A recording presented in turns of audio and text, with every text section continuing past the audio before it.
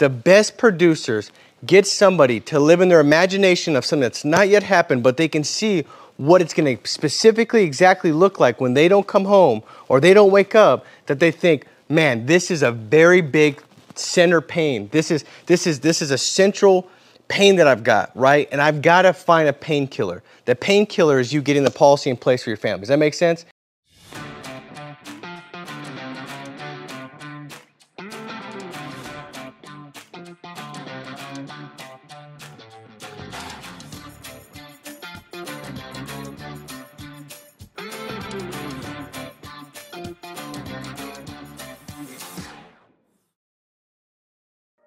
All right, guys. Hey, Paul McClain here. Welcome to the classroom edition. In fact, we got a classroom in here, and I actually passed out some sheets. So they got some homework stuff they're looking at, and I promise you the stuff that we're going to go through today, guys, it's going to bring you value. And my goal today is to bring you value, and I'm excited that you're on with us. And in fact, we're going to talk about really the thing that I believe matters the most as far as building a skill that's going to propel you to help more families. And that's your ability to paint a very clear picture in the home as far as why the client needs the protection, their situation, uncovering it. Once you uncover it, really spotlighting that, highlighting that, where they can live in that picture that you've painted. And every second they live in that picture, the emotion that they're going to feel of something that's not yet happened, but it seems so clear to them that it feels as if it is happening, that's going to move them to deciding to protect their family. And that's really what this is, right? Sales is a transfer of thoughts and ideas where you believe that it's your thought. And if I can go in and ask questions and paint a picture with the financial inventory in such a way that when I'm done and I ask these questions, you can see the picture with clarity. So clear where you almost feel like it's real. It's palpable. It's like tangible. Like you feel like I'm in it. And then I can ask these great questions that get you to really think like, wow, this is taking place. This is happening. The reality is this. You don't know the difference between what you imagine and what you experience. The best producers get somebody to live in their imagination of something that's not yet happened, but they can see what it's going to specifically exactly look like when they don't come home or they don't wake up, that they think, man, this is a very big center pain. This is a central pain that I've got, right? And I've got to find a painkiller. The painkiller is you getting the policy in place for your family. Does that make sense? Too often, though, when I was just mediocre in the home, I was passing out vitamins, right? You know what a vitamin is? Like it's proactive. It doesn't fix anything right away, but it's like if you take this, maybe in months to come, your cholesterol won't be so high or whatever, right? It's a vitamin. But what works and what makes a difference and what impacts people is when you give them a painkiller where they've got a pain, right? Their headache. I mean, think about it. If you've got a headache tray, you're not like, I'm going to take something that's going to prevent my headache down the road. You're like, no, dude, I need to get a painkiller. Like you start walking around, who's got an aspirin? Who's got a Excedrin migraine? Like I need something, right? Because you've got the pain. The best producers will paint a picture in such a way where the client understands that there is a pain, and then they provide the painkiller with the solution and the different options that they can select. So we're going to go through all that today. Now, where I want to start real quick is this. I do believe that the biggest thing that will help everybody watching this today take it to the next level is understanding that you know everything you need to know to go out there and serve people, all right? What I mean is this. I think too often an agent that's just getting started, they start slow or they don't start at all because they want to know more. If you can understand that the way you know more is by serving more. The way you learn more is by serving more. So if I can go just sit with clients, as Sam said it great, like get through that first 100 appointments as fast as possible. What you're going to realize is that all the things you thought you needed to know, you didn't really need to know, right? And the things that you needed to know were revealed by you going out there and serving and learning in the actual field, hands-on, learning through experiences, right? And so let me just basically unmask that. If you think that this is going to fix you, right, but you're making 7 appointments a week, this is going to help very little. What will help the most is you increase the amount of families that you sit with, right? Or if you think that, man, well, I don't know what questions to ask, I got to get this right, take that weight off your shoulders and understand that all we're doing is meeting with families that have asked for help, that have a need. And if we can go in with our heart to be present with that family, understand that If we know that the most important thing that they can ever get in place is protection, that one day something's going to happen. If we can almost in our mind imagine that this client, you're stepping in a week from now and they just lost that spouse. And you're stepping in and you're seeing what's going on in that home. If you can imagine it, if you can get your emotions going about the fact that you're providing that check, you're walking in a week later with that check, and while they're going through everything, they know that they're not going to lose a house. They know that they can take care of their final expenses. They know that the income is going to be replaced. They know that the equity is going to be protected, that's been established, and that's what they have to pass on. If you can step into that before you step into the home, right, that's going to allow you to take the weight off your shoulders of trying to know everything and have the right phraseology and verbiage. You're going to be able to let go of that weight that's unnecessary. And what you'll be able to cling on to is just present. You can be present with that person, knowing that they all have a need to protect their family. Why that protection is important might be slightly different. It comes in a couple flavors, not a ton. But if you can be present and ask those questions, you'll identify it. And once you identify and you can connect with the client, that's everything. Does that make sense? So this stuff will help, but let me just cast that weight off you because I know that I was carrying it. I was like, man, if I can know this and know that, it'll mess you up. Does that make sense? All right, couple things is this. The thing that will really help you before we get in the financial inventory is that the second thing is to intentionally build conviction in what you do, right? Now, how do you do that? Consume good stuff. So instead of consuming stuff that ain't gonna help you, right? If you've been new in this business or you've been here for a while, ask yourself, what's your weekly consumption, right? I did this with my mom the other day. I was like, Mom, she's like, man, I got this pain and ache. I'm like, Mom, what's your diet look like? She's like, I eat healthy, son. And I was like, well, break it down, Mom. I'm like, what do you eat? And the funny thing is, what she thought was healthy, it ain't healthy. You know what I'm saying? I'm like, Mom, where? She's like, I have sandwiches for lunch. I'm like, you got diabetes? Like, what do you mean by sandwiches? She's like, you know, the bread. And like, I mean, you can't be eating all this bread. She got all this bread she's eating and stuff. She's like, she thought it was healthy. But what she thought wasn't. And what I realized is the reason why she feels the way she feels is because she's consuming a bunch of junk. That makes sense? Yeah. Just a bunch of stuff. She's like, I only have a couple cookies at night, but it's like, I got a sweet tooth, son. I'm like, I hear you, but you're going to die. Like, and we kind of like you, Mom. Like, in the grandkids, we got like a ton of them for you to enjoy. Like, but that's the thing. Like, what are you consuming? What are you consuming? Does it build yourself up? So the thing I would tell you that would help out also at a significant rate when sitting with clients and being a top producer is consume good stuff. Man, podcasts, audios, things that are going to empower you, get you to think bigger, you know, to allow you to remove excuses and justifications, to take accountability. You know, get involved in around meetings and people that have a high level thought process like that hold themselves like that have the attributes that you're like, man, if I had those attributes, I would become a better version of who I am, right? Consume good stuff. Next thing is don't say stupid stuff. What's the stupid thing? Stupid thing is like, man, I just suck. I am no good on the phones.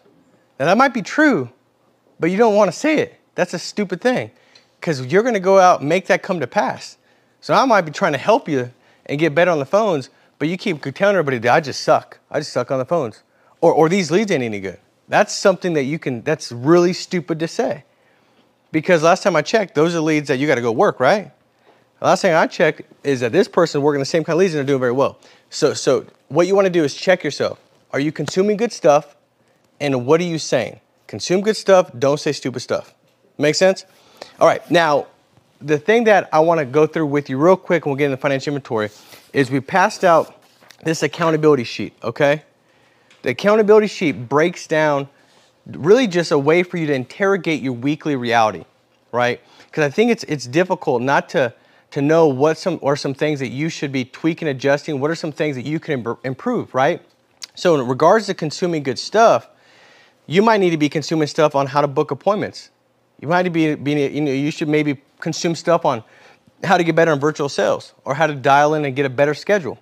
This is all training that's put in place for you. But this accountability card, what it's going to do is going to help give you a real true look on where you're at with everything. All right. So your schedule, it's green, yellow, or red.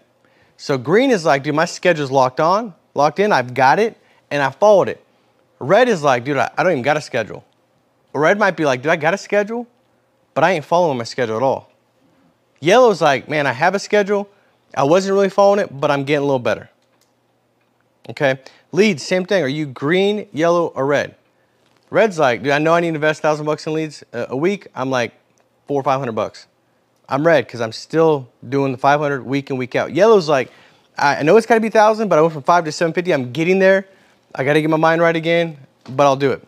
Green's like you're doing what you need to be doing. So you want to go through all this: additional policies, referrals, mortgage protection, final expense, index universal life, annuities, door knocks, interviews, social media posts, social media DMs. Like, are you directly messaging people that are in different industries that you think would be good at this to introduce them to Family First Life, right? One level deeper is your team. Can you get one layer deeper each week? Can you have a conversation with somebody that they know and get one layer deeper every single week, right? Weekly podcast. Are you plugging in those consistent? Are you red, yellow, green? Annual convention, and then coaching and feedback. Are you intentionally reaching out to people and saying, hey man, I'm struggling here in the home. Can you give me some feedback? Or man, I'm not closing on the phones like I need to with telesales. What do you think I should be doing differently? And getting coaching and getting feedback, so that way you have somebody looking at the game film, your game film for the week, giving you very pertinent feedback so you can go out there, take that, make the experience true learning, and get better from that. Does that make sense? And see, this will help you take a quick pause. I'll sum it up with this and we'll get into financial inventory. I started the meeting by saying, the podcast by saying this. If you could just go out there and start to do more, like you don't need to know more, just do more. See, too many people, they're not getting the results they want to get because they're thinking too much and doing too little, okay? Now, there's another group of people that are getting some good results, but they're not getting the great results because they're doing so much and thinking so little. This will help you think at the end of the week, okay? It'll give you a quick mental pause where you could say, let me take a look at this. How can I tweak? What can I adjust? How do I get better? You guys understand? You with me? So that'll help out there. All right, let's jump into the financial inventory. So I'm gonna have this on the screen so you guys can see the one that I go through, right? There's a ton of them out there. Go through whatever one fits best for you. This is just the one that I use for a long time. Now, when we go through the 8 steps to a final expense in-home, right? You guys have heard kind of the steps. We got step 1, get your mind right. Step 2 is who you are, right? You're talking about you're a field underwriter, going through that. Step 3 is the reasons why you're there. And if you see here at the very top, it'll talk about the reasons why you're there. It says no burial insurance, income replacement, leave something behind to a loved one. So I put that on the financial inventory so it can serve as a reminder for you. So when you're sitting with the client, the first thing you want to kind of get into, once you talk about, you know, really who you are, is the 3 reasons why most people send back this request. The one thing I don't want to ever do is just say, hey, Sam, why did you fill this request out? You sent it to me. Yeah. You asked a stupid question, you get a stupid result. You get a stupid answer, right?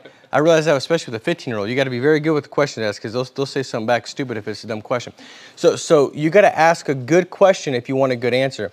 A good question is, hey, most families, Sam, that fill this request out is for one of these 3 reasons, right? 1, to make sure if they die, that there's no final expense burden for the family. In fact, Sam, I don't know if you've seen GoFundMe's or if you've seen the car wash, but I know that a lot of clients say, Paul, I've lived my whole life with dignity. I don't want to die without it. And they just look at that like just a lack of preparation.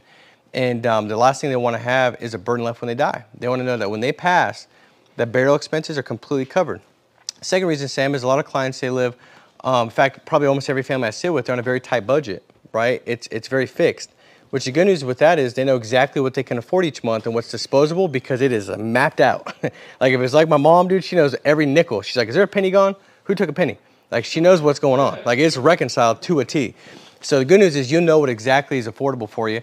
But they understand that if it's tight now, when somebody passes and that Social Security is now gone, it becomes a financial disarray. It's a financial disaster. And so what they want to make sure of is that they have a plan in place that's going to cover enough income to be replaced so the family can mourn, grieve, recover, and move forward in a healthy manner. The third thing is to make sure that if they can, do they want to leave a legacy? They're like, Paul, if I pass tomorrow, you know, I got so much disposable cash each month, I'm not going to go buy a big old house or a better car. I'm kind of content with where I'm at. I just want to take what's disposable and leave as much as I can for my kids and my grandkids and family when I die.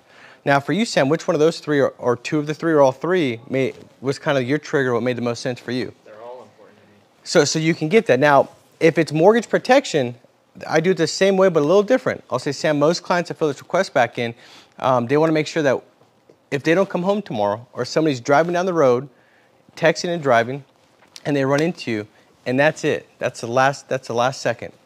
That their family's not going to be stuck feeling this grief of what do I do, how do I get by, but also they want to make sure their family's in a financial position where they don't lose a house, they don't struggle, they're not in a bad spot financially. Is that kind of what you had in mind, like most families? Yeah. So I'll ask you more pointed like that if it's mortgage protection, but that's still point 3. It's the reason of why I send this request back in, and this is the same thing I would do over the phone or face to face.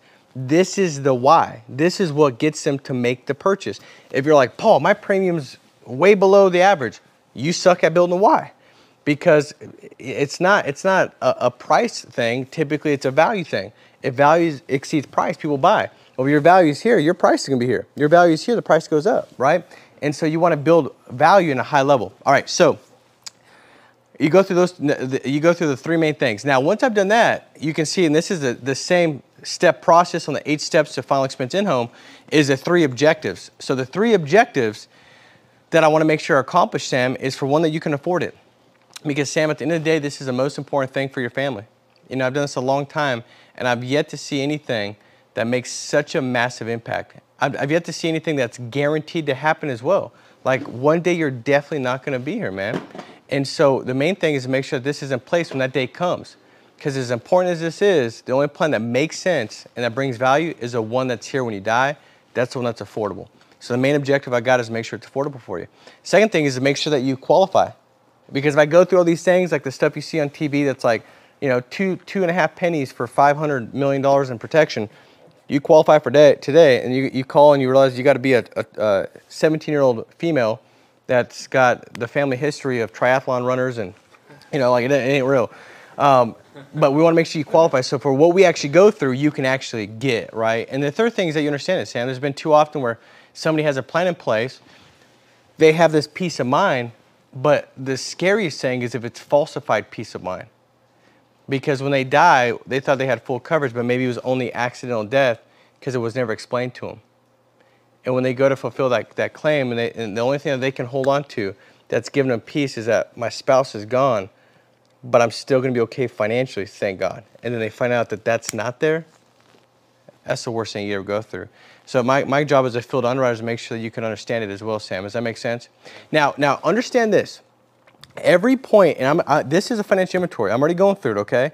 Now, I'm not going through the questions yet, but these are the top points to keep you on track. Everything I'm saying is centered around the why and value. Even when I say, see, some agents say, well, Sam, 3 objectives I got today is I want to make sure that you're affordable, you qualify, you can understand it. Does that make sense, Sam? Yeah, sounds good. And we go on. Well, that didn't hold any value. Like me spending some time almost giving some scenarios and situations and hypotheticals and driving depth with it, that's getting them to purchase. The sale's being made already, okay? Now, once I go through that, I go through the process. Now, Sam, process is pretty simple. What we're gonna do is we're gonna go through a couple different options. As a field underwriter, I understand that every situation is unique and different. And so my main objective is to make sure that we can find a plan that's gonna be specific for you. What we're gonna do is once we find that plan, we'll see if the carrier is going to qualify it and come back with a yes. If they do say no, it's not a big deal. I work with all the carriers because I field underwrite. I'm not a captive sales rep, so we can look at all the different options, and we'll go to the next option that might make the most sense for you that might say yes if this one says no. So does that make sense, Sam? Yeah. He says yes, great. Now I'm gonna go through those questions so I can kind of have a clear understanding of your situation, Sam. Are you and your spouse both working full time? No, it's just me. Just you? Okay. Well, I got a pen, so I'm gonna have to pretend like I'm gonna act like I remember all this. Yep. Well, I mean, you set me up for failure, Sam. You set me up for failure, dude. You're good. You got. That was a warm-up. I would have dove for it, bro, but then you know. All right. So when you look at occupation, Sam, what are you doing for work? I wash semi trucks. Okay, wash semi-trucks. And then what's your, and usually, now if this is a telecell, the spouse is also on the phone. We're gonna pretend, what's your name? What is it? Emily. Emily? Okay, so Emily, you're unofficially married to Sam for the purpose of this illustration, okay? I don't know if you like him, you don't like him, but you're married for just right now. So Emily, what is your occupation? Sales. Sales? Okay, perfect. Sam, what's your age? I'm 23. 23? Emily, what about you? 21. 21? Okay, I like that. You went younger than Sam. All right, as far as monthly income, Sam, what do you make each month? About 1,800 a month. 1,800? Okay. What about you, Emily? 4,000. 4,000? Okay. Perfect. Any medications, Sam, that you're taking? I have high blood pressure, Okay. so I take Like lisinopril or Tylenol? Okay. By the way, it's not a bad idea to just look up the medications, okay? Even have them printed out. It's just a way to give yourself some credibility. Because when you say stuff like that, like, so Sam, are you taking like lisinopril or Tylenol? He's like, oh yeah, which makes you seem more reputable, which is what you're trying to do, is to continue to build the case that you're the professional that's there to serve them, right? Diabetes, are you taking metformin, glipizide, gluburide? Like you want to know those medications. All right, so high blood pressure, anything else, Sam? No. Any surgeries? No. Okay. All right, so high blood pressure. Emily, anything you're taking? No, I'm not dying anytime soon. Nothing? Okay. Not die anytime soon. Yeah. That's a good thing to believe. I'm with you on that too. I'm voting on you, not Sam. Sam's already got blood pressure. I don't know how he got it, but I would definitely vote for you outliving him. Can you say that line again? Huh? Can you say that line you said? I don't even remember what I said, bro. All right, so any cancer, heart attack, stroke, stents, diabetes, neuropathy, lupus, asthma, COPD, thyroid, anxiety, nothing like that for you guys? I mean, I had an inhaler as a kid, but I don't use it. No hospitalizations? No. Okay, perfect. Anything in place, what do you have in place that would offset the mortgage when you die? Like 401ks, IRAs, stocks, mutual funds, bonds? I don't have any of those. I have a policy for work, though. Okay, what about you, Emily? Nothing, okay. And you said you have work life insurance, Sam? Yeah. Okay. Anything private or just through the work? No, it's just through my job. Okay, what about for you, Emily? No. No? Okay.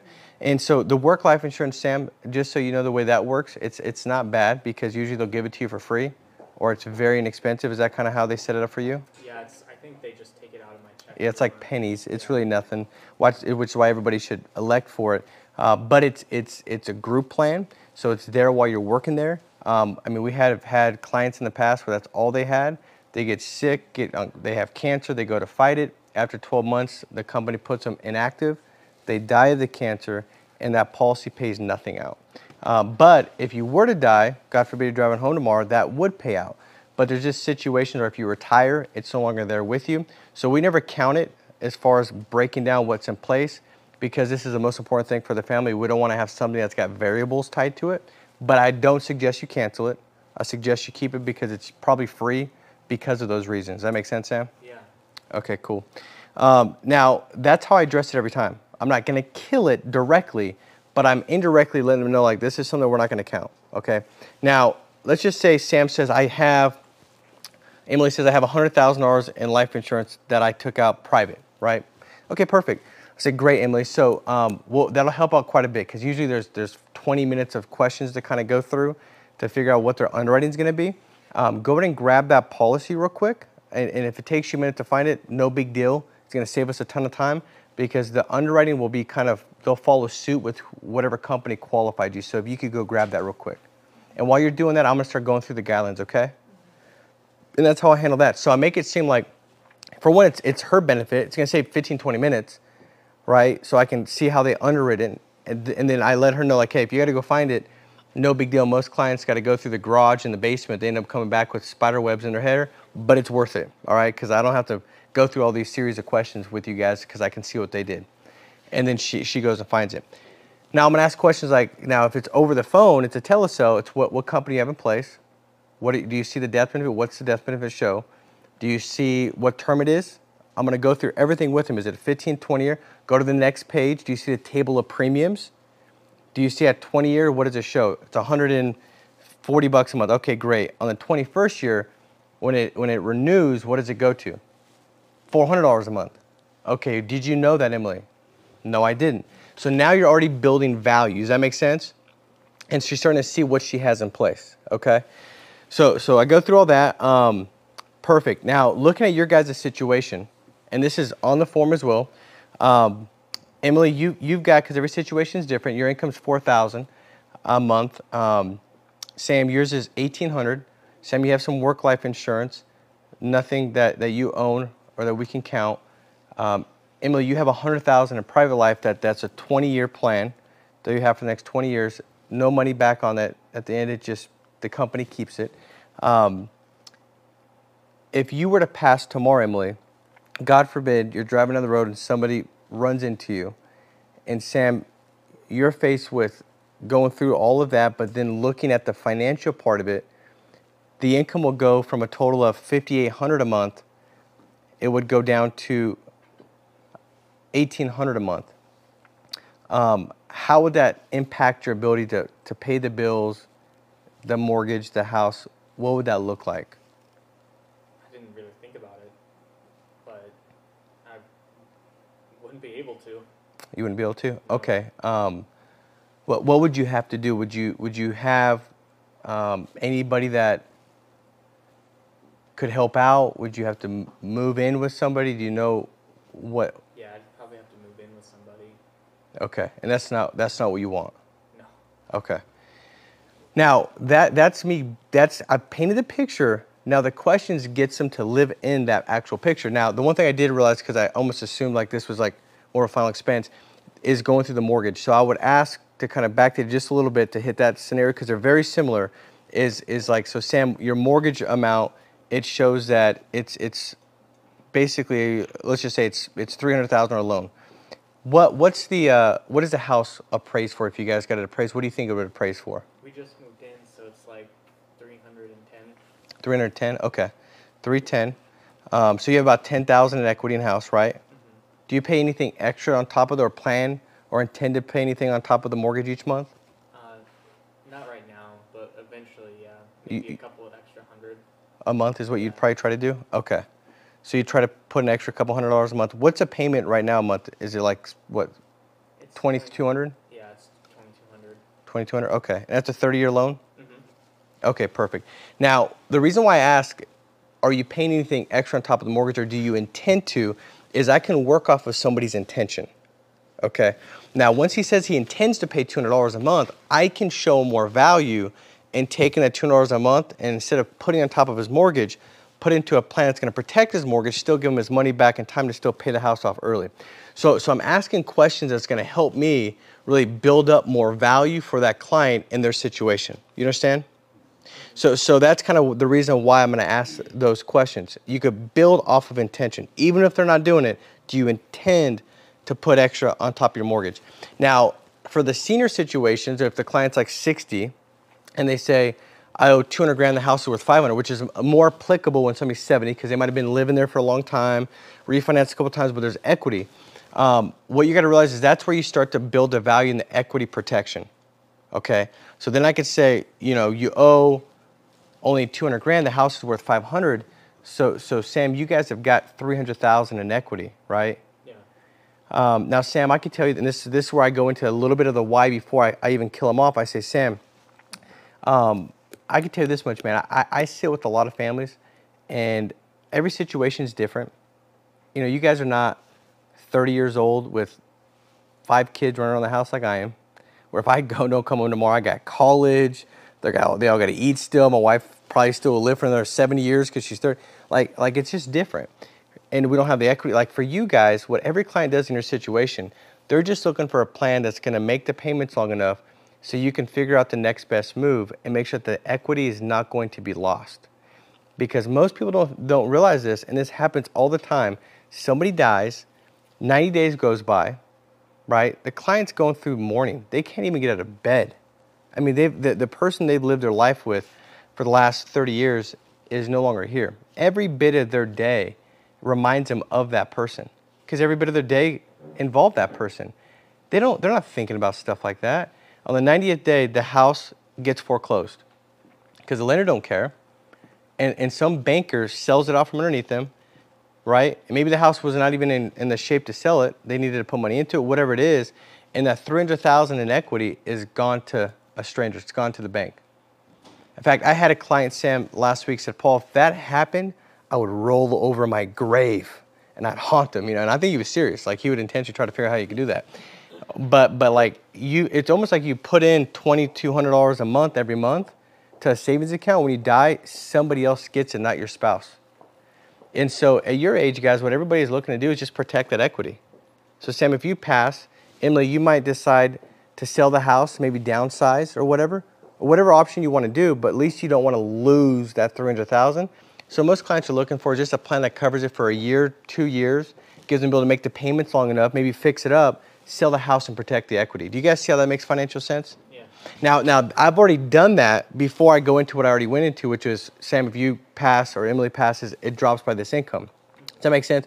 That's the only difference between mortgage protection and the final expense part of it is I'll do more of the mortgage, what you have in place, the equity, and then if it's a big equity situation, then I'm gonna hit the just having enough to cover 1 or 2 years of mortgage payments. So as I get into the options, they're not like, oh, I thought I was gonna get the whole mortgage paid for. I get them already buying into the thought process of equity conservation, because I know if Sam's 77 years old, he's not gonna wanna pay $7,000 a month for a plan that covers $500,000. You understand what I'm saying? Mm-hmm. So I'm gonna start to lay that seed and plant that there. All right, so now going back, I've already killed off Emily, asked Sam what it looks like.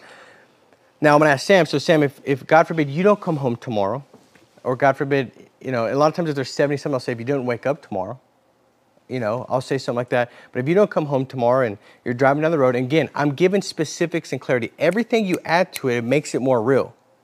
Don't be just vague. The more specificity you give it, the more that picture becomes alive. The more emotion that picture evokes.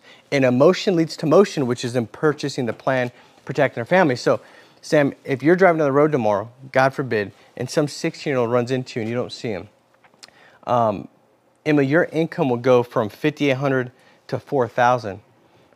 Would that make it more difficult to take care of everything?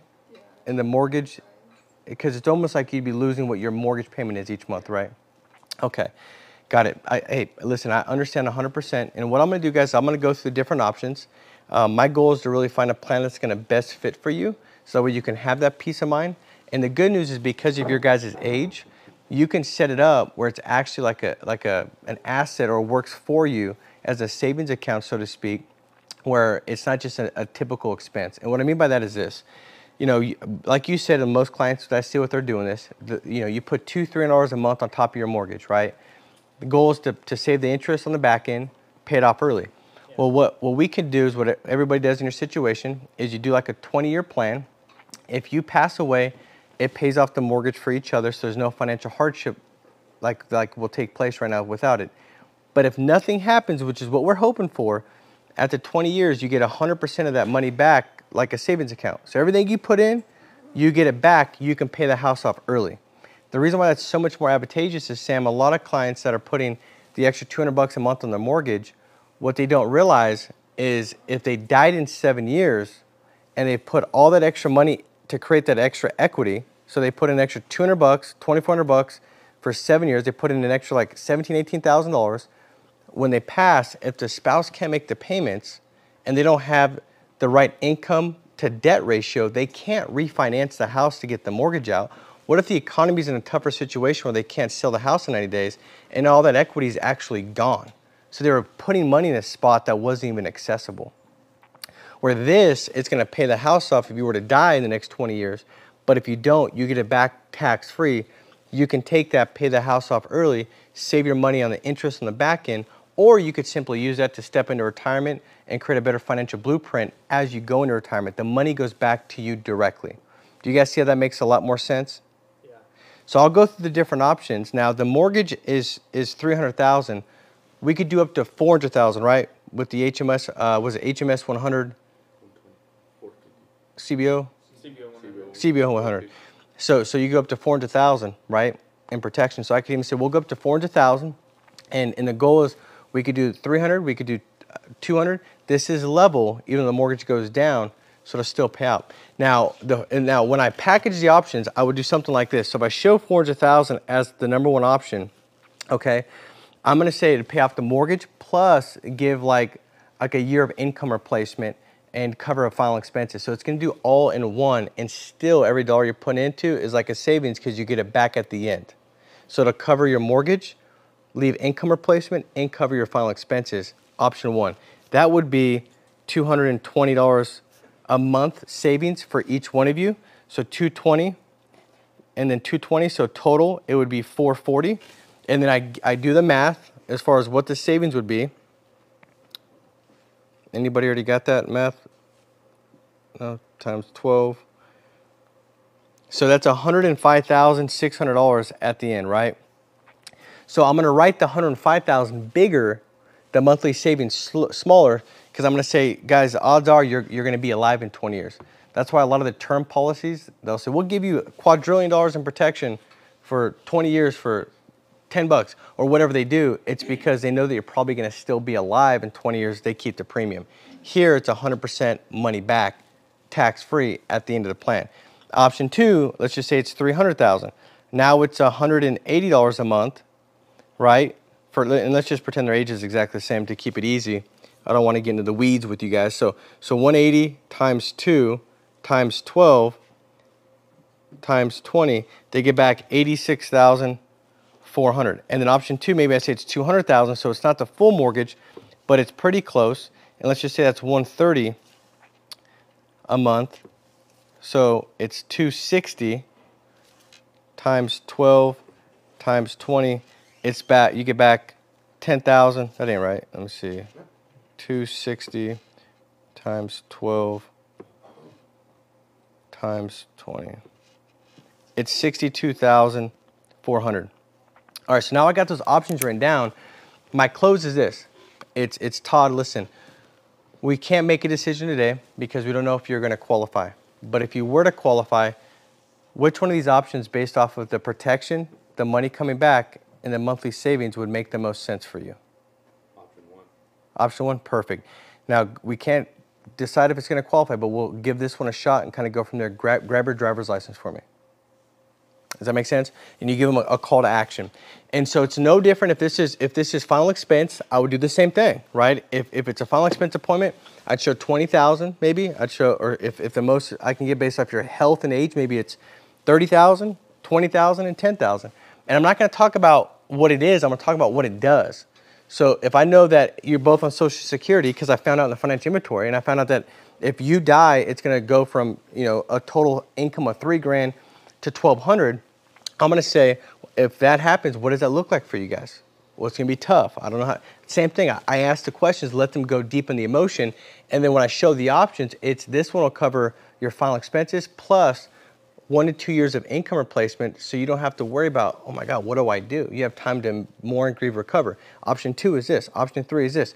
You break down what it does, and then the last question is, we can't make a decision today because we don't know if it'll qualify, but if it were to qualify, which one of these would make the most sense, okay? Last thing is this, if they have money in a 401k, IRA, mutual funds, I notated then, once the sale's done, okay? Once the sale's done, you don't need to know how to sell an annuity, nothing like that. Once the sale is done, you go back and say, hey Todd, by the way, the 200,000 that you've got in the 401k, how much of that, man, could you afford to lose? None of it. None of it? Okay. That's what most clients feel like, especially at your age and situation. If we could show you a plan that would negate all losses, it would negate all fees and give you still good potential growth, would that be something you'd be interested in? Possibly. Okay, perfect. Well, listen, man, I don't have time now. I'll put together some options. I'll have some time next week about the same time. Is the same time next week good for you? 6 o'clock? 7 works better. Okay, perfect. I'll put it down at 7:30 because I already have it at 7. Give me a window between 7 and 8, and I'll make sure to give you a call and go through those options for you that I think will really serve you and be more of what you're looking for. And then you just book a time to go back. In the meantime, you can get on with advanced market sales and put together a solution for that issue or that situation. Same thing with IULs. If they're like, I'm putting $500 more on top of my 401k than they're matching. If they're like, I'm putting $1,000 in a savings, These are all opportunities where you're finding premium that you can come around, show them better value and what you can place it in. And in doing that, obviously you get paid and they get helped. It's a win-win. Does that make sense, guys? So I hope this helps with the financial inventory. Guys, this is something that the best way you can get better at it is to go sit with a lot of clients and go through it with them. And as you go through with them, you know, that little uncertainty, uncomfortability of like, man, when I ask that question, like, Bob, if you don't come home tomorrow, that income goes to here. And then I get it. But anything good that's happening, all the growth is going to come from uncomfortability. Your ability to get the client uncomfortable, your ability to get comfortable being uncomfortable going through all this and asking good pointed questions will be your ability to go out there and serve more families. So guys, I hope this served you well. Guys, make it a big week. Be strong, stay steadfast, and we'll talk to you soon. Take care. Bye-bye.